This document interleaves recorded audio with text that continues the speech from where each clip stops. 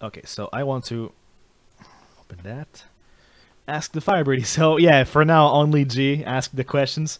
So in Canada, do people dip their croissant, in their coffee, and their baguette even?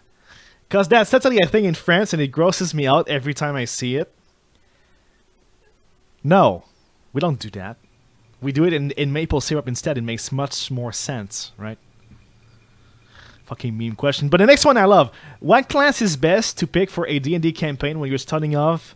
When you're starting one for the first time. So here's the thing. All the classes in D&D are good, right? But there's like a couple of like really complex ones. Like all of the spellcasting classes are really complex. And you should not start with this. Here's the reason why. You have to like learn the game first. There's a lot to learn, like attack rolls and fucking grapples and stuff and item and fucking checks and what the hell's going on here? Ah, what is this? Screen cancer. So that's not working. Bye. It's not working. Let's do something. Oh. There's a lot to learn in D&D. So the first class you should pick is probably warrior. Now here's the thing. People think that, you know, like warrior is like nothing but claymore in the face of goblins, and that's not really true. See, where the sorcerers have a lot of spells, the warriors have a lot of feats, and these feats will give you passive attributes like, you know, like cleave and greater cleave and fucking stun attacks and resistance and stuff. And some of these feats can actually be skills you can use or are automatically used. Like you can sunder weapons, so you can like disarm people. You can like know how to like fight with a certain class of weapon. You can like have skills like flurry of blows.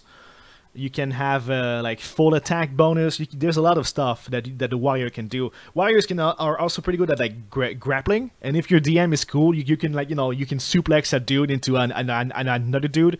And the only thing that will allow this is the dice. So you roll like the d20, and if you suplex somebody and you get like 18, he's gonna be like, yeah, sure, you suplex the goblin into another goblin, and you can totally do that as a warrior. You can do this as a sorcerer as well if you really want to try, but it will probably fail because warrior has like lots of strength. That's his thing, pretty much. But the thing is that there's a lot of like item usage as well. See, because the warrior is like super strong, he can carry a lot of fucking shit with him. So like throwing knives, there's like potions that you can either throw at people or drink yourself for buffs. You can have wands. Nothing stops you from like picking the skill magical device knowledge, so you can like know how wands and magic potions work, and you can like you can throw a fireball. The only difference is that the sorcerer and the wizard, he doesn't have to buy them. It's part of his class. Whereas a warrior, he has to buy the wand that will allow him to cast fireballs. But I mean, come on, a warrior using fireball is fucking scary. Or whatever other spells. And you can turn into a cleric also, like, you know, like a hashtag cleric by having like wands that can heal people with. It's perfectly possible to do that. The good thing with warrior is that unlike sorcerers and wizards and shit, he doesn't need much money for his stuff. All a good warrior needs is like a decent set of armor and a claymore, and that's it. Or like a mace or whatever. You can have magical weapons, but he's gonna deal so much damage anyway that +2 is not going to be as urgent for him compared to like something like a rogue, like, you know, like a rogue with a magical dagger. The thing is that because of sneak attacks, that +2 is going to become plus something else. It's going to be multiplied, whereas the warrior, he doesn't really have that. The warrior hits like a few times, but these hits are like super strong. By the way, a feat you should get, cleave and greater cleave. Cleave allow pretty much if you kill an enemy and they have cleave rather, and there's an enemy right close to the enemy you just slayed and is in your melee range, you pretty much automatically attack the next target. Greater Cleave is the same, but it goes indefinitely. So if there's like 8 people surrounding you, and you Greater Cleave all of them, it's possible. If you one-hit kill them, and if there's like 8 skeletons, right, and they have like 4 health points because skelebones, they don't have health, and you like fucking Great Mace them one by one, You can do that with greater cleave. So select that feat, please. It's pretty fucking good. And yeah, no, you should definitely get that.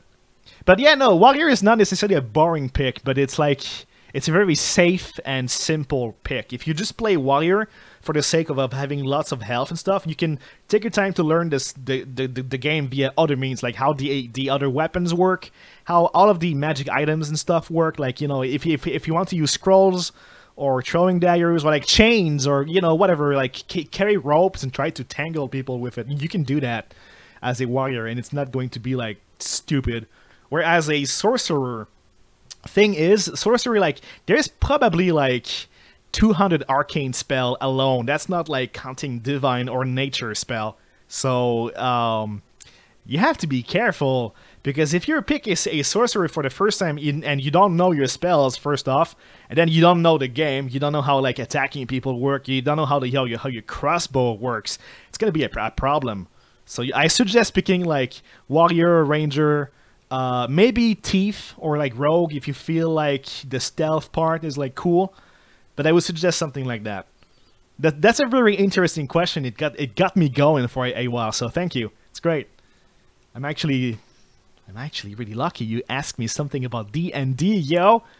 It's great. So yeah, ask me some more questions. That's it for now, because I made like the fucking AMA this very morning. Nobody's going to see it. So yeah, what I will probably do is take this audio and like back it up with something else. That's what I should do, right? It's like smart. Anyway, moving on. Virgil's been fun, but we are now switching to XCOM, baby. It's been a while. Let's